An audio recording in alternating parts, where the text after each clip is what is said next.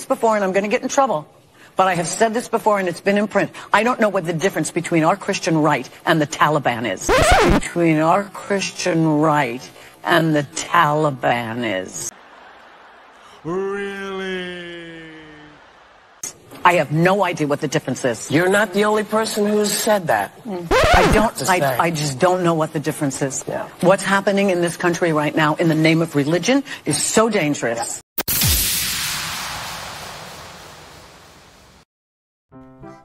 If you don't know who Patti is, she has worked for Glee, that TV show, and that's why I have no idea who she is.